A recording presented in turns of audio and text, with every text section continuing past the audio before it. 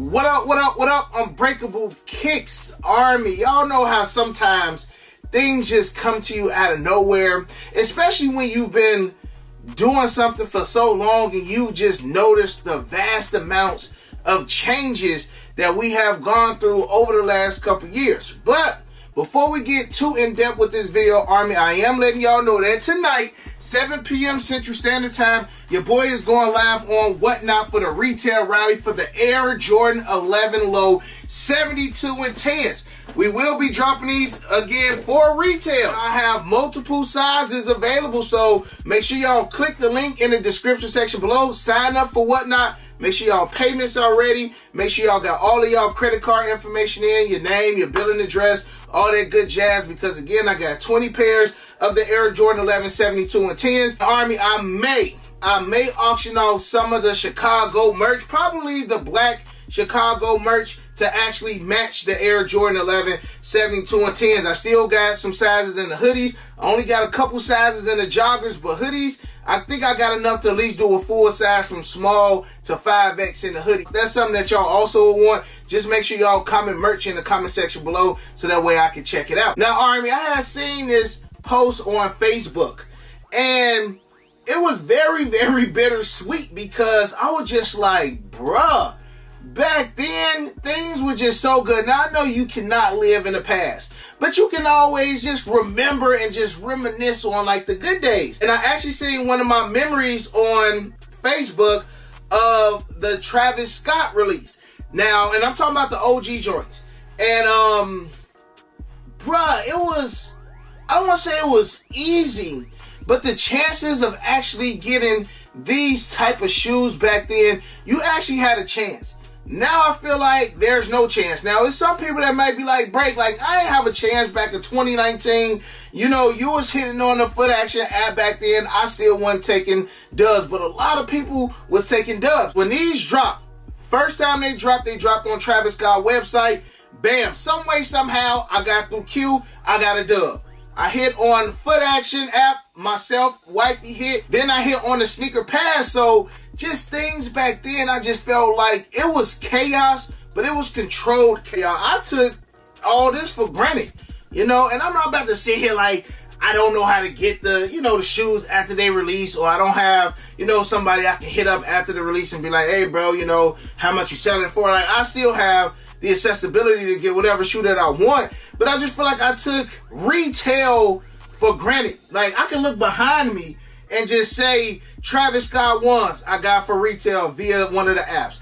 Not for resale, the yellow pair, the red pair, the Travis 4s, the first pair of the Travis 6s, black cement 3s, white cement 4s, like shoes that's going like buku bread. I can honestly say that, man, it was a pleasure to be able to get them joints for a dub, because now I know if they would have dropped any of them shoes, bro, it's going to be a headache. Like, I don't see how I will ever be able to get another Travis Scott for retail unless I hit it via the Draw On Sneakers app, because I ain't hitting it on no apps, especially not no Foot Locker app. So it's just, man, bro, like, I can't say we took all this for granted, but I can definitely say I took a lot of this just getting shoes for retail, hitting these shoes on the app, because I don't think we will ever get back to a time where it was that easy. But I hope that one day we get to a point where more people can say, hey, man, I was able to get this shoe for a dub. Now, if you're on Union, or if you're on like MindYear, or whatever these websites are now that you gotta try to get these hype shoes, you gotta put a box around a cat, or you gotta put a box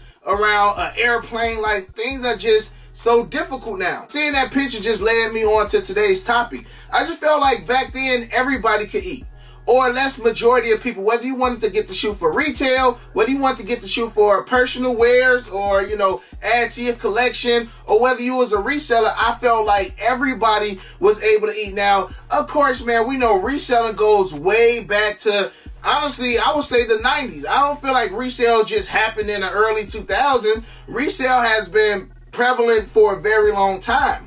But I just feel like as of now, it's just completely different. I feel like only a small amount of people are getting dubs, and then only a small amount of people are actually eating. It's to the point now where I hit no men pairs on FLX app.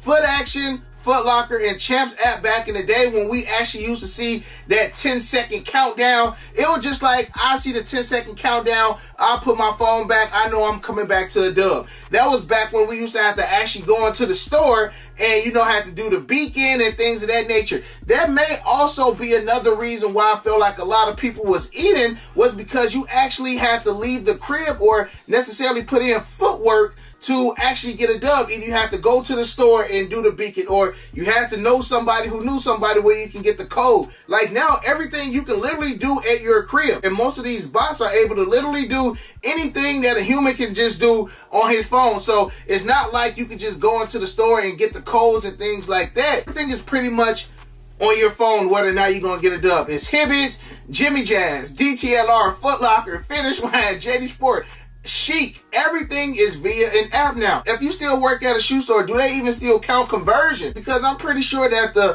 foot traffic in and out of stores is not what it used to be. Heck, even 3-4 years ago, everything is, hey, you walking in the store trying to get a hype shoe, you gotta have a reservation. So that's eliminating a lot of foot traffic, which is also eliminating a lot of people just coming into the store, just picking up miscellaneous things. Oh, they got these on here, like, let me grab these for my daughter. Or they got these right here, let me do this. Like, since you're not really going into the store, I feel like a lot of things that probably would sell, just miscellaneous things, it's probably sitting there. Because to be honest, if I'm not getting the dub on any of these apps, it's pointless for me to go to the mall. And again, Army, I just feel like a couple years ago, everybody could eat. I just remember being able to hit on Hibbets, or being able to hit on DTLR, or just being able to hit on Foot Locker, whether it was you got to keep manually just hitting the add to cart button over and over again until the shoe actually add to the cart. All that stuff is over. Now, one thing that I can say definitely affected everything was COVID. And sitting here thinking, like, backdooring has been happening for years. Again, just like resale has been going on for years, but backdooring is such at a high right now that, again, because of COVID, the retailers slowly started to become the resellers, because once COVID had some of these stores closed, a lot of the mom and pop shops were still able to move merchandise in, which opened up the doors to a lot of the people in the community who had no clue about these stores selling early pairs. And now all of these stores want top dollar for early product, because once COVID hit, you had the random Joe Schmoes who, you know, needed a pair of shoes because the mall was closed. They heard that this place was, you know, selling the shoes early, and they was taxing on it. They was taxing so hard that the tax hasn't even came down. Like, most of these stores right now are still selling these shoes at the high price early now, because once COVID was rampant, they were able to do so, and they still got those customers in that clientele who's still willing to pay that price because they know they have no chance of grabbing the shoes for retail at the mall. So again, a lot of the retailers have become resellers, and it's still going on. Again, going back to the old Foot Action app, you only had 2 apps at that time. You had Foot Locker, Foot Action, and Champs, and I always, you know, put them under the same umbrella. And then you had the sneakers app. So you was going to get a dub some way, somehow. Most of these other stores like DTLR, Jimmy Jazz, Finish Line, Shoe Palace, like all of those stores was getting the foot traffic because they didn't have an app, which made it easier for the people who was gung-ho on getting the app. I've always been one for the apps because, again, it's easy. You lock it in, go pick up your pair. For the most part, you didn't have to stand in line. But the people who didn't like the apps, the people who didn't know anything about the apps, it really decreased a lot of people's chances of actually getting dubbed. Because think of it like this. Because you got a lot of people who don't want to wait on apps, or who don't know how to do apps, or who don't have a smartphone, or who don't want to wait for a shoe to be mailed to you. All those people was the people who was waiting in line, going in the stores, the DTLRs, the Jimmy Jazz, and things like that. They wasn't paying no attention to these apps. But once all of those stores said, hey, look, man, look, we switching over to an app. Now everybody is on the app. Now everybody is trying to do the same thing at one time. You had a certain amount of people who was like strictly apps, and then you had a certain amount of people who was, man, look, I like to stand in line, first come, first serve, do an in-store raffle, whatever the case would be. So it was a little bit of a division, but to me, it seemed like it was a lot more calm with just being able to get a dub, whether it was on the app, or get a dub, whether it was, you know, going in the store. Because again, you still got some people who prefer first come, first serve over trying to do an app. because they know their chances of hitting on these apps is slim to none. And I think right there is the downfall of the sneaker community, making everything via the app. Because again, before everything was switched over to app, you had two lines you could either be in. Everybody who want to do the app stand in this line. Everybody who want to do first come first serve stand in that line. You had options. Now you literally got everybody in one line, literally trying to rush into one door at the same time. It's always going to cause issues, and I'm hoping that some way, somehow, it can be a fix to this. But again, I rarely even try to enter on FLX because I'm like, why would I enter when I know I'm going to take an L? I want to say my last successful run on Flex was probably for the Cool Grades, and that's because they had millions of pairs. But ever since then, it's just been a downfall, Army. So y'all let me know how y'all been surviving.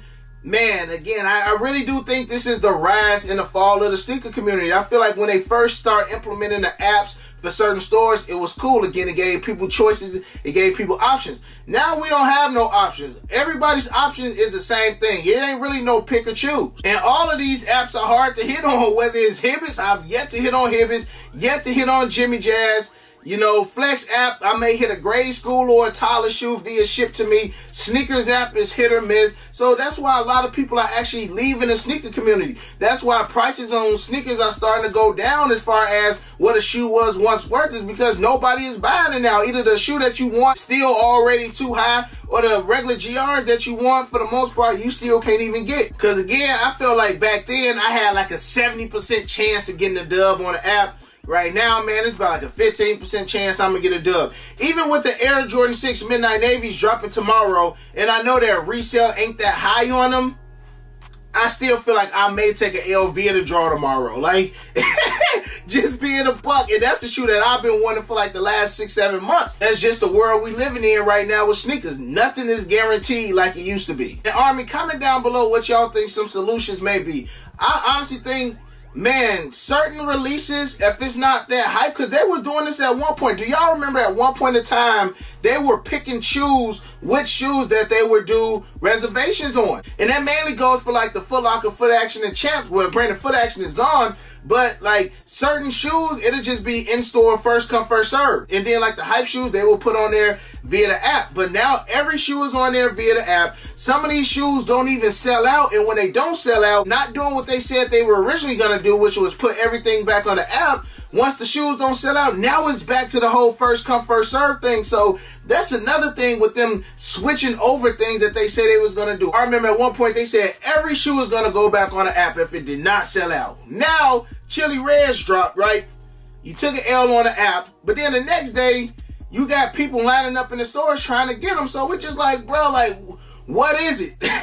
It's like you can't keep up with everything that's going. One store may do this, another store may do this, and this store may do this.